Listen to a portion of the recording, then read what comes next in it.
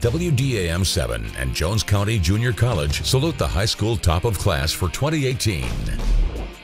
Dakota Dunn is Lumberton High School's valedictorian. Dakota is a student council member and Beta Club member. He plans to study polymer science at the University of Southern Mississippi. Lumberton High School names Marshall Watkins as its salutatorian. Marshall is an A student and plans to attend Pearl River Community College.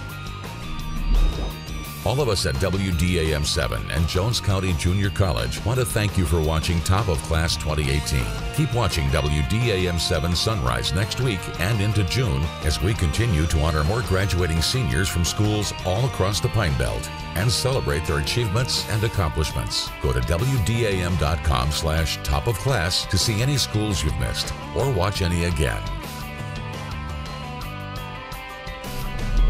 Congratulations to the Top of Class 2018.